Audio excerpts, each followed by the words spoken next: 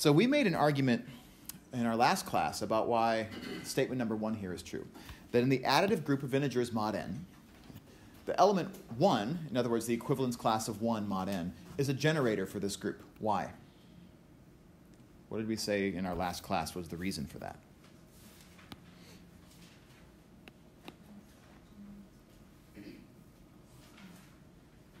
Why does 1 generate z mod n? How do I know, if you hand me a k arbitrarily out of this group, how do I know I can make that k out of a power, quote unquote, of 1?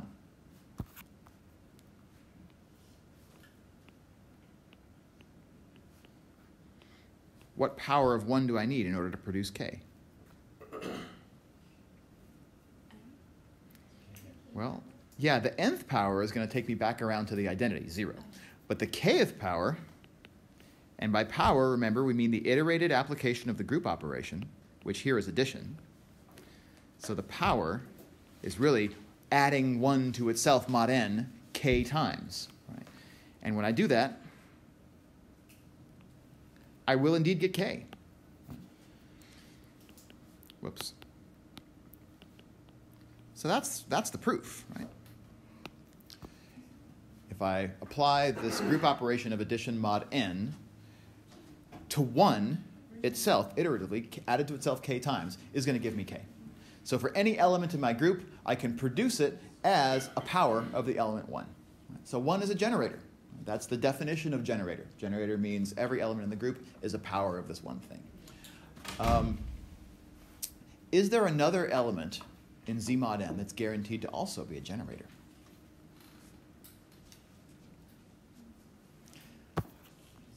Let's get specific for a minute until we get our feet wet. Let's suppose n is equal to 5. If n is equal to 5, then the elements in my group I can think of like a 5-hour clock. Right? And 1 is a generator because if I start at the identity and I add 1 repeatedly, I'm going to hit every single element in this group. 4 plus 1 gets me back to 0. Can you think of another way to generate all the elements of this group by repeated additions of the same number? Let's try 2. 4 to 1 to 3 to 0. Yeah, check it out. If we try 2, then, yeah, if I add 2, I'll go here. If I add 2 again, 2 plus 2 is 4. 4 plus 2 is 1. 1 plus 2 is 3. 3 plus 2 is 0. So 2 is a generator for this group.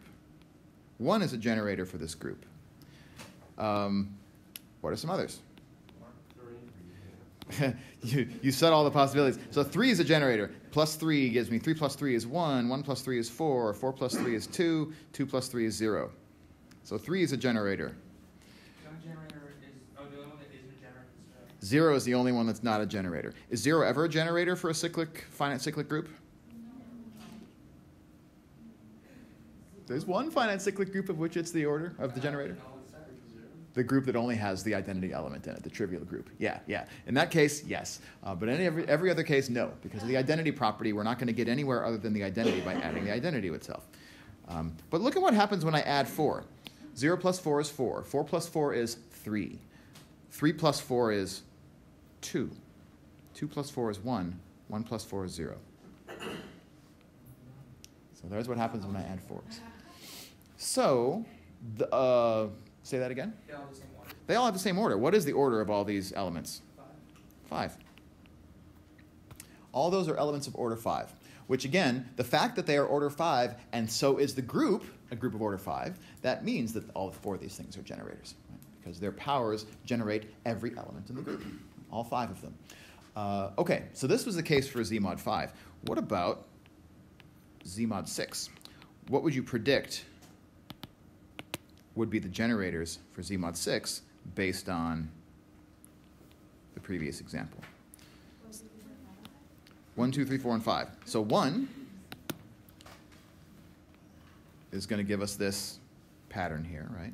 Add 1 repeatedly, we're eventually 6 times going to come back around to ourselves. Order of the element 1 is 6. How about 2? Oh, what do you mean no? Yeah, there's the problem, right? When I start adding 2's repeatedly, I end up prematurely getting back to 0. Right? Why? What is it about 2 in this example that makes us get back to the identity prematurely, where it didn't happen in the previous example? Because 2 divides 6.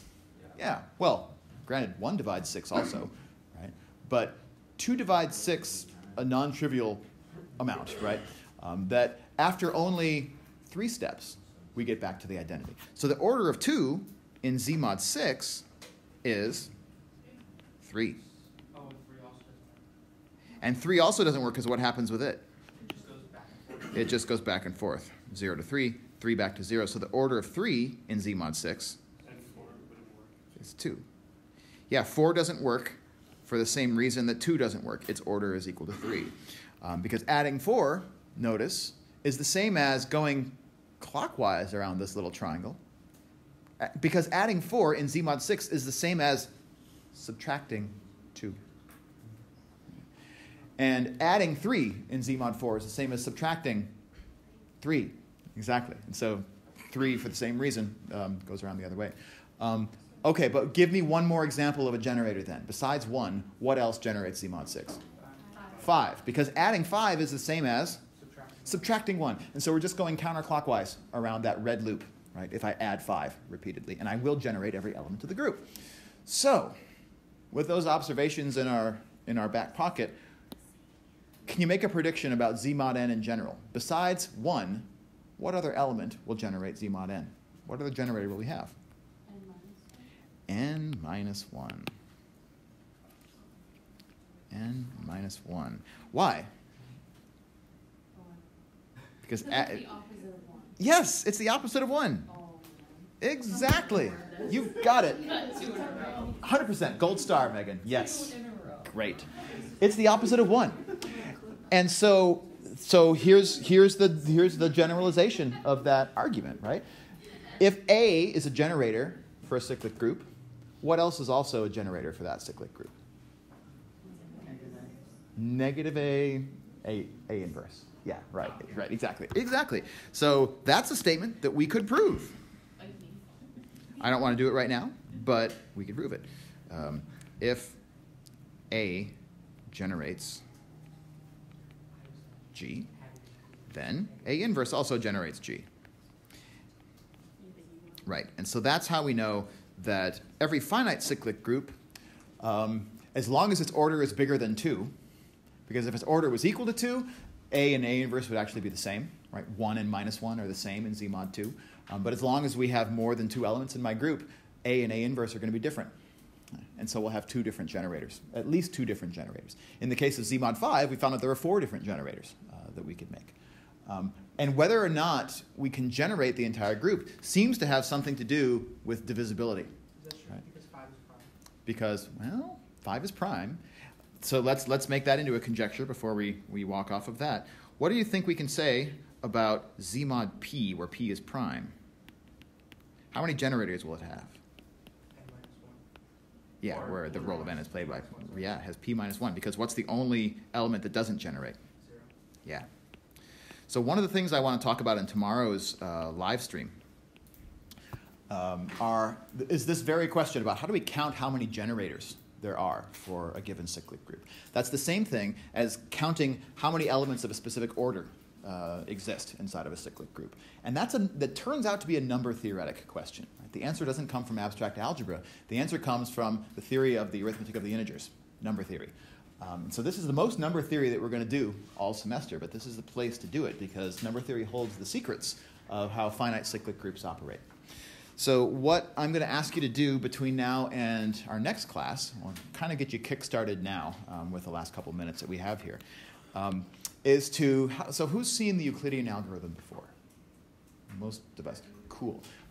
It tends to be one of those things that shows up in eclectic places in the math curriculum. You might have seen it in Math 180, I would say. Yeah, you probably did. Yeah, you probably did some, in where? Cryptology, even better. Yeah, that's a great place for it to show up. Cryptology is nothing, I mean, cryptology is linear algebra and abstract algebra and number theory all smushed into one umbrella. So perfect place for it. So what does the Euclidean algorithm do? Just to wrap this up. Finds the greatest common denominator. Right. The Euclidean algorithm finds the greatest common divisor of two integers, right?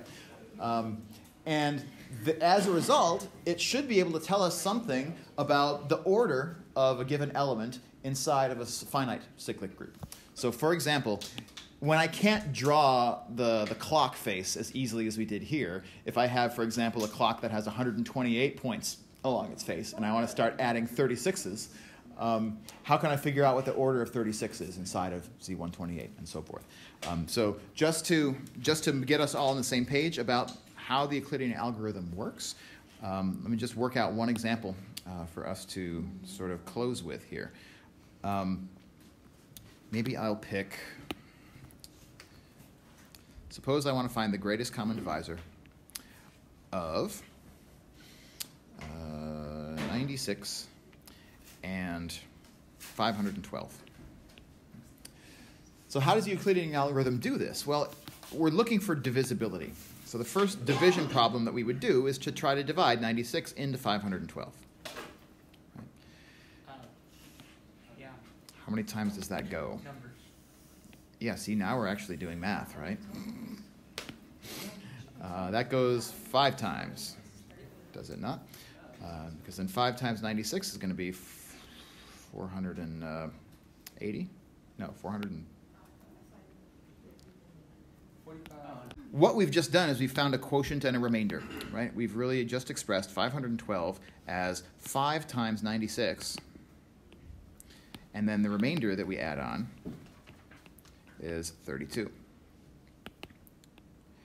We might also say that what we learn in this equation is we learn that 512 is congruent mod 96 to what? 32, the remainder, when we divide by 96. Right? So 512 is congruent to 32 mod 96. And then the next step is we shift everything down. So 96 becomes our new dividend, 32 becomes our new divisor. And so now, I'll just put in here a 96. And now we do another division problem. This one actually happens to turn out exactly right. 96 is 3 times 32 plus 0, right? There's no remainder on that one. I hope it's 3. And so here we are at the end of the problem, and we've terminated the Euclidean algorithm because our remainder now is 0.